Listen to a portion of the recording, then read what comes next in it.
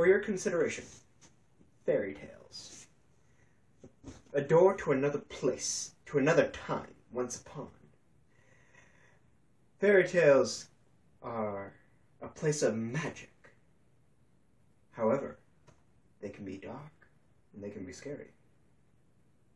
Fairy tales can take you to a beautiful place that can also be horrifying. And no film defines a fairy tale as a dark and beautiful place more than Guillermo del Toro's Pan's Labyrinth.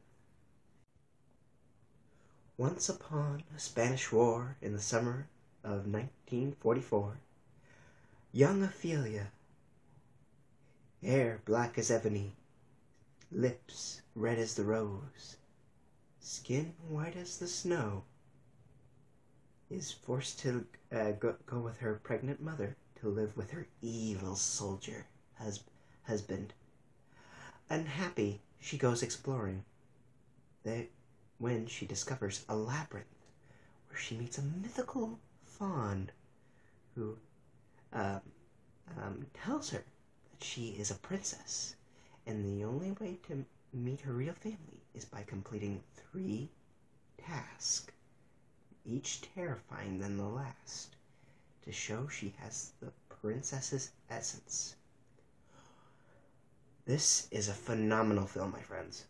What I love about this film most is the use of makeup, animatronics, and CGI to make the mythical fairy tale creatures come to life.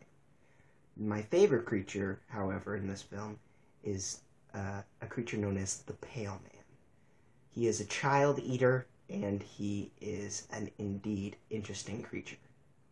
I will be showing you a picture of him now. Fair warning, he's a little terrifying. What do you think?